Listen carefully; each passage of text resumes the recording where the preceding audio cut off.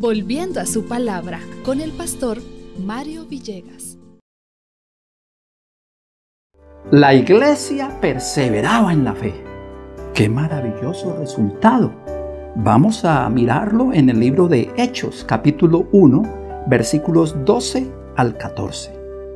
Entonces volvieron a Jerusalén desde el monte que se llama el Olivar, el cual está cerca de Jerusalén, camino de un día de reposo.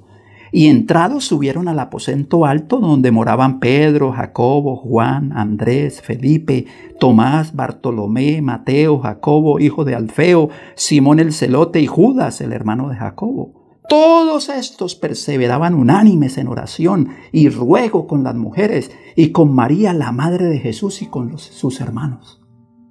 ¿Están notando cómo todos los discípulos están reunidos? ¿Y la iglesia está reunida? Y está reunida porque dice que perseveraban, o sea, se mantenían con un motivo: orar. Orar al Señor, unánimes en oración, con los discípulos, con la iglesia, con todos los seguidores. ¿Qué sería lo que estarían pidiendo?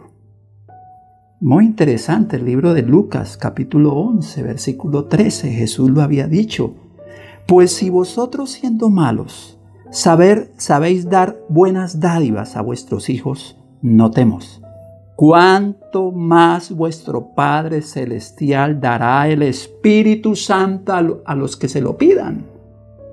¿Qué creen que estaría pidiendo los discípulos allí reunidos en ese aposento con la iglesia? El Espíritu Santo. Ellos no estaban pidiendo cosas materiales. Eso ya el Señor lo había dicho. Busquen primero el reino de Dios y su justicia, y lo demás es añadidura. En Mateo 6:33. Lo que la iglesia está pidiendo aquí es el Espíritu Santo. Ya el Señor lo había también mencionado en Mateo 7:7. Pedid y se os dará, buscad y hallaréis, llamad y se os abrirá. La iglesia ha despertado.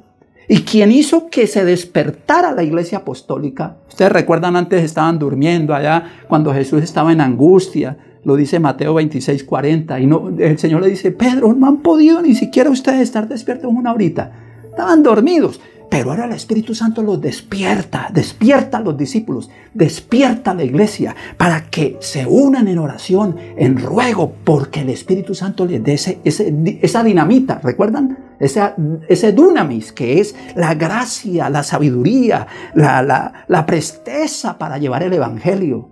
Y se despertó la iglesia. Y qué maravilloso es ver ahora a los discípulos transformados, guiados por el Espíritu Santo, perseverando en la fe. Hoy necesitamos eso. Pidamos al Señor nuestro Dios la gracia de su Espíritu para rogar que el Espíritu Santo nos guíe en este día y compartamos la palabra de Dios. Bendiciones del Señor y feliz día con Cristo.